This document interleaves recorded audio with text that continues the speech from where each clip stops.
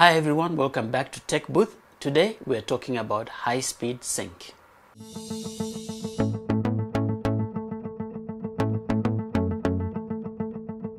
For you to be able to understand high-speed sync, we need to go back to some basics of how the camera shutter works.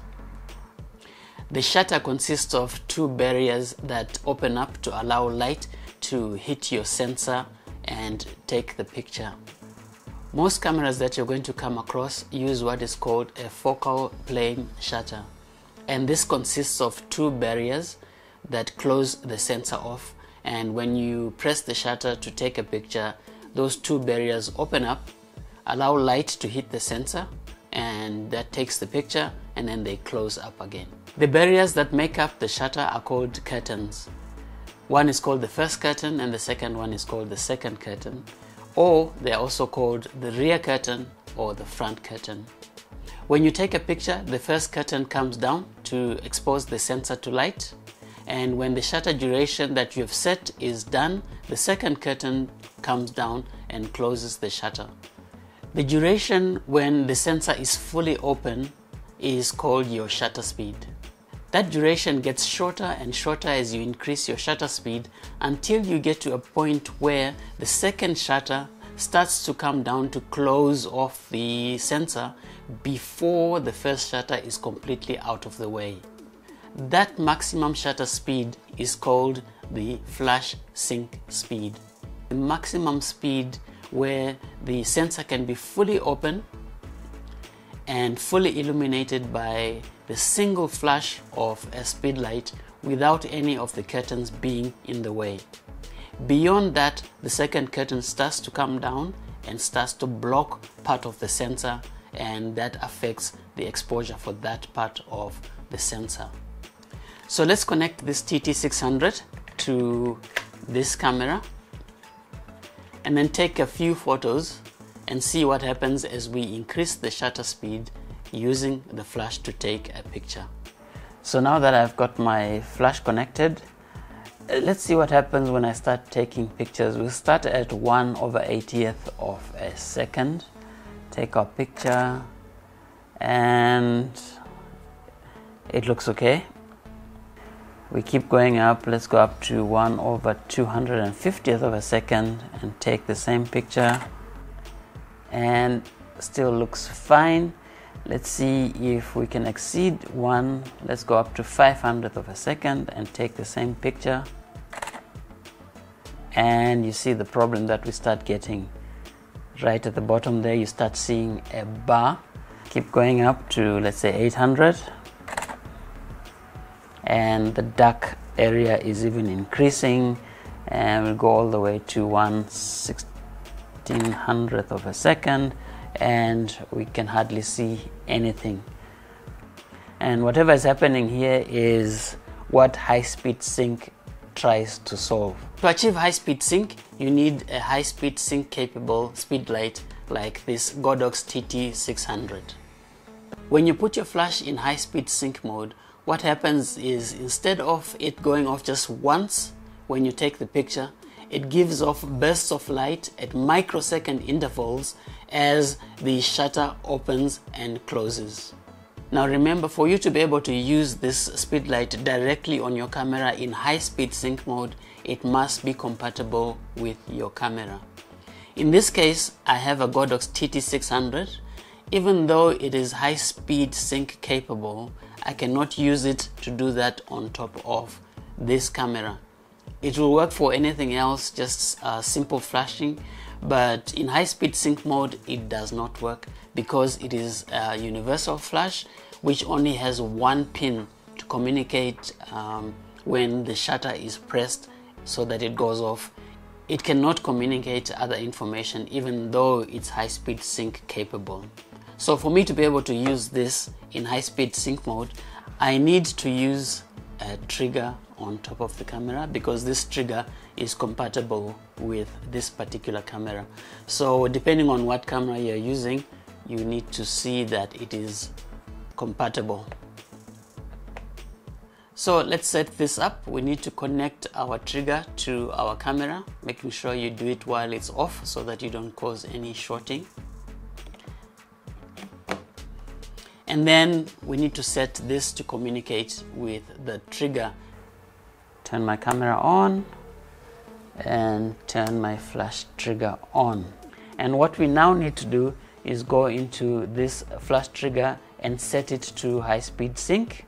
Go to menu, it goes to sync. So now it's in sync. I go to set, and I have 3 options there. And what we want to do is go to high speed sync. So let's go back to my flash. And what we need to do here is make sure we change this from manual by pressing this button until that starts flashing. If you want to see how to operate this in more detail, I have a video. I can put the link in the description that shows you how to operate the Godox TT600. But once it starts flashing, I can now change it to slave mode. And what slave mode means is it's controlled by this trigger. Right now it's on channel 1. My trigger is on channel 3. So I need to change the channel to 3 so that they communicate. Now it also shows that it's in high speed sync. Let's take a picture and see what that looks like. And you can see no bar, and yet it's on. If you look on my settings there, the shutter speed is 1600.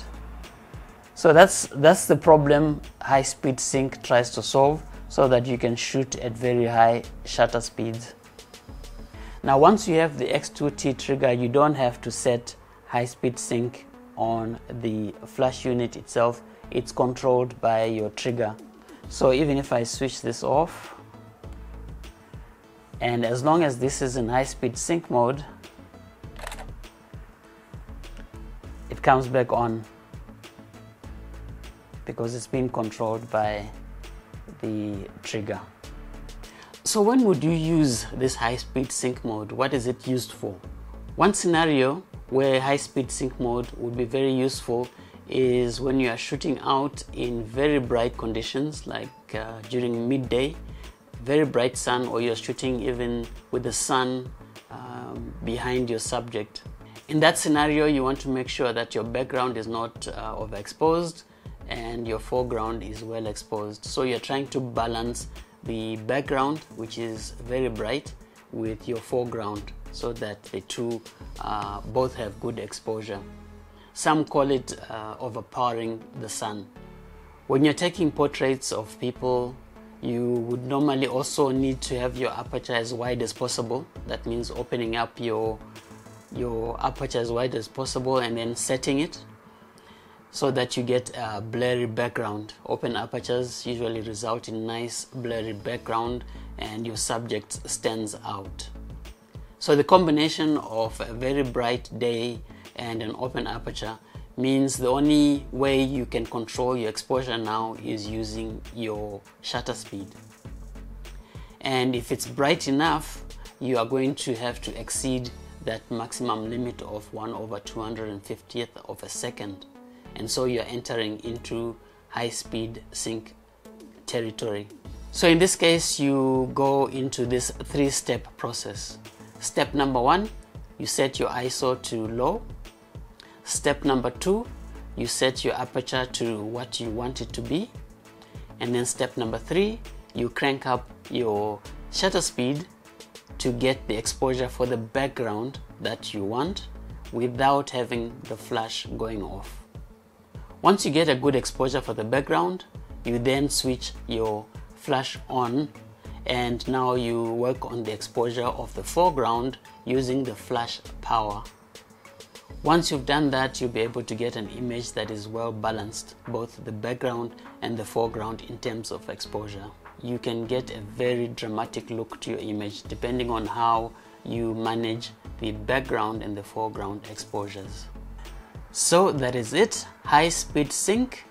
It's there for you to be able to manage exposure when you're shooting in very bright conditions and you still want to use a flash and you're going beyond the flash sync speed. That's it for today. I'll see you next time on Tech Booth.